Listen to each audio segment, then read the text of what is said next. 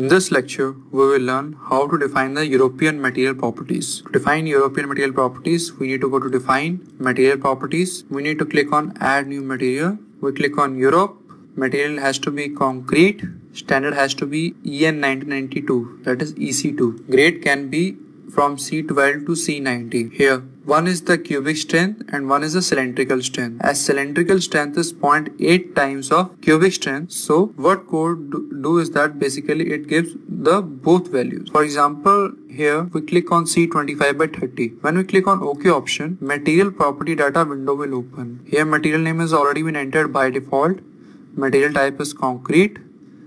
Directional symmetrical type, that is material is isotropic or orthotropic. We click on isotropic for concrete. After that, specify weight density or specify mass density. User need to understand this thing is that all this data has already been entered by the ETABS. That is, it is a by default material properties that have been extensively studied and are entered very precisely as per the codal recommendations. So here, specify weight density, we can change here. We can change this data, but it is not recommended to change this data as this is the data that has to be correct. So mechanical property that modulus of elasticity that is 31,000 MPa, Poisson ratio nu 0.2, coefficient of thermal expansion is 0.00001, shear modulus has already been entered here. Below this data we are seeing here is design property data. This is a very important data here, that is material property design data. Concrete compressive strength FC dash is 25 MPa. We click on OK option. After that you will see that there are three options here: material damping properties, time dependent properties and non-linear material data.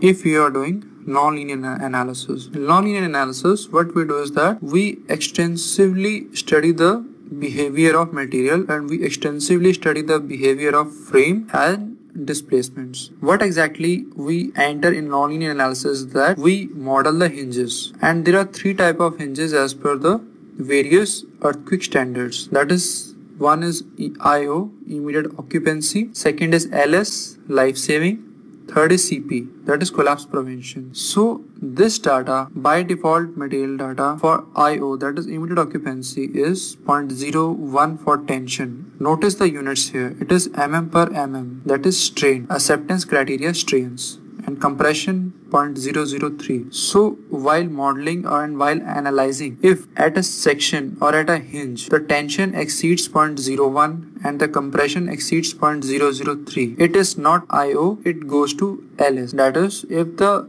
tension strain is between 0.01 and 0.02, it lies somewhere between immediate occupancy and life saving, so we take it as life saving. That is, the limit or threshold for immediate occupancy is tension strain is 0.01, compression strain is 0.003. For life saving, tension strain is 0.02, for compression strain is 0.006, for tension strain is 0.05, and for compression strain it is 0.015. So this data can be customized or can be entered manually also. On the right is hysteresis type. That is, we can modify the hysteresis parameter by entering the energy degradation factor. We can enter the Drucker-Prager parameters, that is friction angle and dilatational angle. We can enter the parametric and we can enter it as user defined also. We can also see the stress strain plot for that material.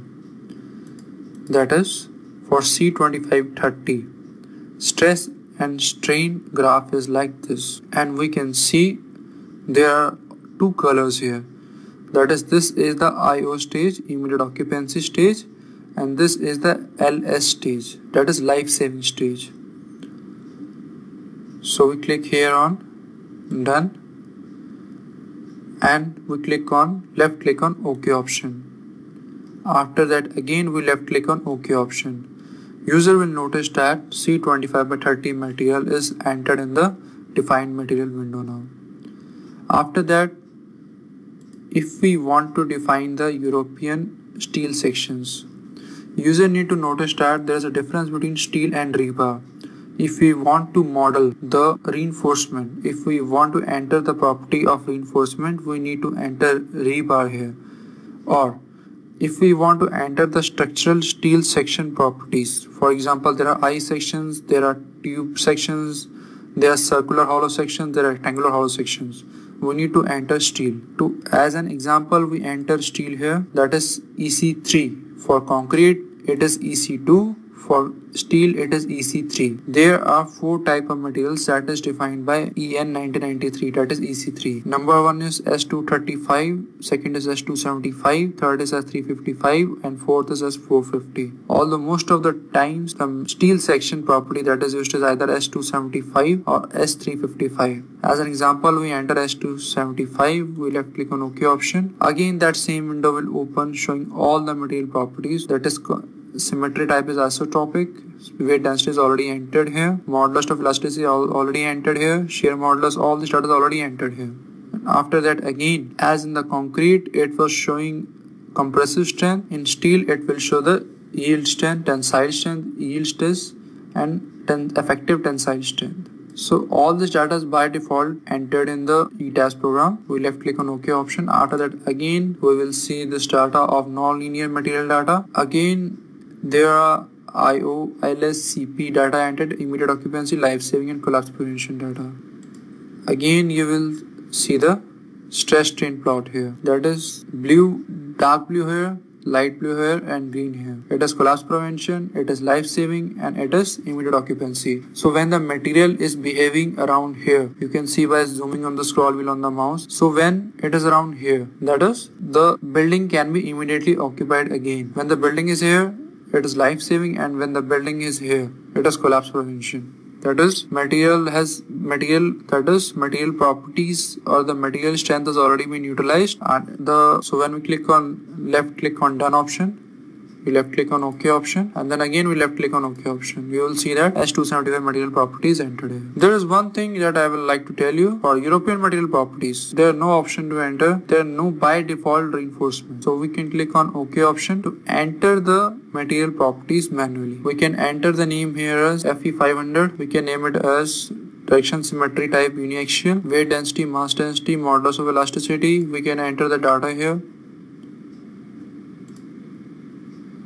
And we can enter the nonlinear material data here. So we can, when we left click on OK option, this reinforcement material is now in the defined material option. What exactly happens is that whenever we are defining some section properties, we need to connect that section property to material. So now we have understood how to define the concrete section, how to define the structural steel section, and how to define the reinforcement section.